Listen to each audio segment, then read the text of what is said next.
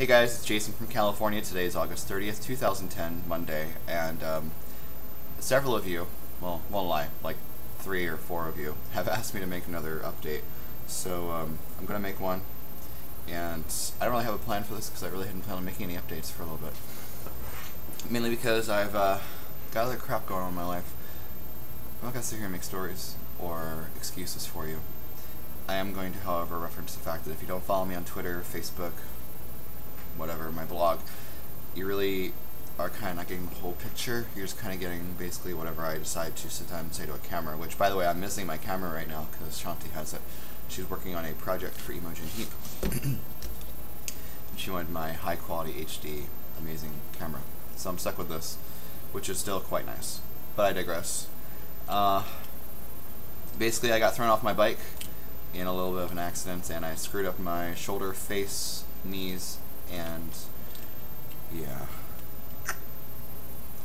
good times.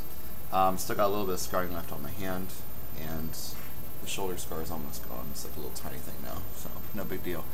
As far as H4H is concerned, only one of my teammates actually has sent me a message saying, "Hey, where are you? What's going on?" I think 2 actually, maybe. No, 1 or 2. 1 last week, 1 this week. 2 different people though. And I'm not going to be doing Hot for Halloween simply because I have some reservations about it. I'm not going to share them because it's really none of my business. However, what they're trying to do is a good thing. And all of you still participating, I highly encourage you to do it. For me, however, not me. Not for me. I'm happy that some of you joined because of me, but it's really not for me. Mainly because I frankly just don't care that much. Weight loss to me has been life for I'd say about almost 3 to 4 years now. Life was weight loss, so equation mathematically, life equals weight loss. And I've just, I don't know. I don't want to say I've woken up to the reality that is my world, or I don't want to say like, you know, I've had some huge revelation, because I haven't. If anything, I'm still going through whatever change or revelation I'm trying to have.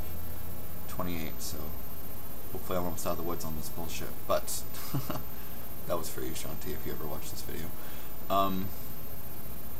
Yeah. Some of you a while back may remember a vlog I made about a personality disorder. Some of you, actually many of you, did not like that vlog. You said, you know, stop, you know, self-diagnosing, you know, whatever, blah blah blah.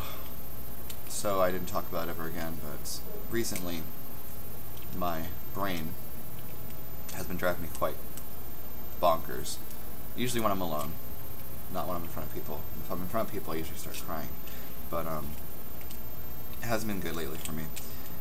And tomorrow I'm going to go in and get tested for said personality disorder.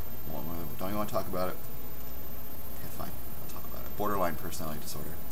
I want to see what they can tell me about me. See if I have it. Because I exhibit all the symptoms. And it's not like I'm sitting here wishing I have something, or I want to crutch to lean on saying, oh, I have this. This explains everything. I want to see what's going on so I can fix it, whatever it is, because it's something that hinders me that I can't even explain to you. And people that don't have anyone in their family that have bipolar or like mental like problems, I hate saying that word, but that's on the slapdash of this video. It's like mental disorder, mental problem, whatever you want to call it. You won't get it. You don't get it, and you won't ever get it. The best I can possibly tell you to try to explain this to you is not just like a small like, oh, I'm sad today, or oh, the world is hard today. That's not the way it works, okay? The way it works, for me anyway, when I start to get into that mood or that mindsets, there's like a huge fog in my brain, and I can't think clearly. I get really negative, and when I get really, really negative, I start feeling almost like pain, or like a lightning bolt in my brain. And something that I just can't get out of. I can't just say, oh, be positive, or oh, be thankful for what you have, or oh, you know, I'm just going to sit here and say positive, positive, positive, and that's just the way it is, and that's the way I'm going to be, and I've decided this. I can't do that. I don't have the ability to do that. I can try to do it, and it just actually makes me more negative, actually.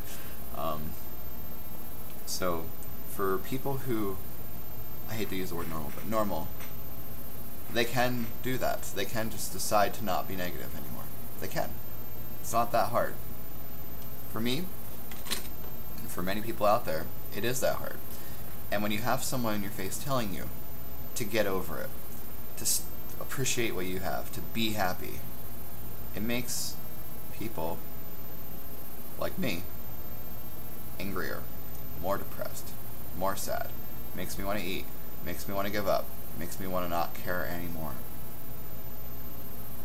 So how do you support a person like me? I don't know. What is your love language, right? What is your love language? My love language is quality time and physical touch, which none of you can help with. Quality time is quite nice.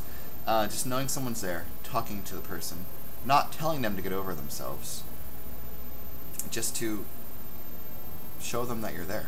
That's the best you can do. Or just literally be there for the people that live here. So I know my love language is quality time, so I try to surround myself with people as often as possible when I'm going through bad times like this, and that's what I've been doing for the past 2 weeks.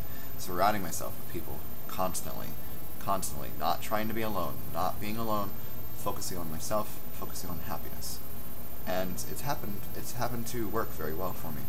Yes, I've been getting worse, but it's almost like that's a good thing, because it's bringing it out of me. It's getting out of there, and now I can just go into that test tomorrow and be like, look, you know, here's exactly how I feel, this is exactly the conditions I have, these are exactly the symptoms I have.